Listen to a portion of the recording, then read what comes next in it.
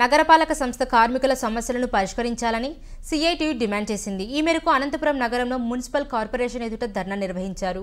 ఈ సందర్భంగా సిఐటియు నాయకులు రాజేష్ మాట్లాడుతూ నగరంలో పెరిగిన జనాభాకు అనుగుణంగా కార్మికుల సంఖ్యలు పెంచాలని డిమాండ్ చేశారు. మైక్రో ప్యాక్టుకి 2 కార్మికులను మాత్రమే కేటాయించడంతో తీవ్ర ఇబ్బందులు పడుతున్నారని, కనీసం 4 కార్మికులను ఏర్పాటు చేయాలన్నారు. అదేవిధంగా స్కానర్ పద్ధతి రద్దు చేసి పెంచిన వేతనాలను వెంటనే విడుదల చేయాలన్నారు. అధికారుల నిర్లక్ష్య వైఖరి, మున్సిపల్ కార్మికుల పట్ల అధికారుల నిర్లక్ష్య వైఖరి, మున్సిపల్ కార్మికుల పట్ల అధికారుల నిర్లక్ష్య వైఖరి.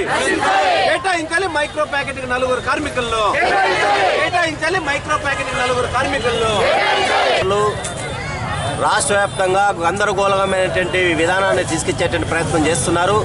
పారిశుద్ధ్య కార్మికులను మైక్రో ప్యాకెట్గా విభజించి ఆ రకంగా అదనపు పనుభారాన్ని పెంచేటువంటి విధానాన్ని తీసుకొచ్చేటువంటి విధానాన్ని సిపిఎం పార్టీగా మేము పూర్తిగా వ్యతిరేకిస్తాం.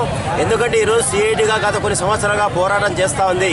అదనపు పనికి అదనపు కార్మికులు కేటాయించాలని చెప్పేసి చేసినా అవి మాత్రం పట్టించుకునే పరిస్థితి లేదు. ఇదే అనంతపురం నగరంలో 2 లక్షల జనాభా ఉన్నటువంటి కార్మికులు ఉన్నారు తప్ప ఆ కార్మికులు కూడా అనారోగ్యం ఇతర కారణాలతో ఇంకా 100 మంది తగ్గిపోయినటువంటి పరిస్థితి కొనసాగుతుంది.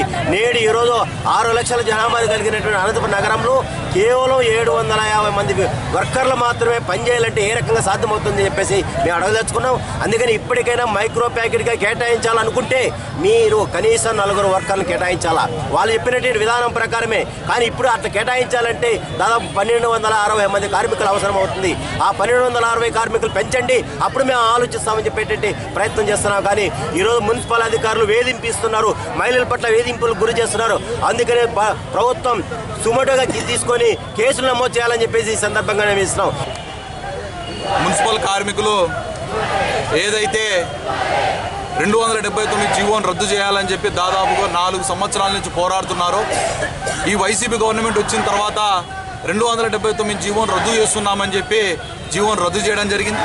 కానీ దాని స్థానంలో ఆర్టీఎంఎస్ అని చెప్పి కొత్త విధానాన్ని తీసుకొచ్చి 279 జీవోలో ఏదైతే కార్మికులు ఇబ్బంది పెట్టే విధంగా ఉన్నటువంటి అంశాలన్నీ కూడా ఆర్టీఎంఎస్లో చేర్చి అదే ఆర్టీఎంఎస్ ద్వారానే ఈరోజు మైక్రో ప్యాకెట్స్ రూపంలో కార్మికుల ద్వారా పనిచేయించాలని చెప్పి ఈ అధికారులు కానీ రాష్ట్ర ప్రభుత్వం కానీ చూస్తుంది.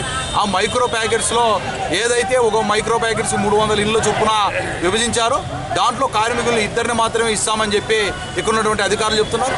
మేము ఏఐటీసీగా మేము ఒకటే డిమాండ్ చేశాం, ఏదైతే ఒక మైక్రో ప్యాకెట్ ఉందో దానికి 4 కార్మికులు ఇస్తేనే ఈ నగరంలో ఉపయోగపడుతుందని చెప్పి మేము తెలియజేశాం.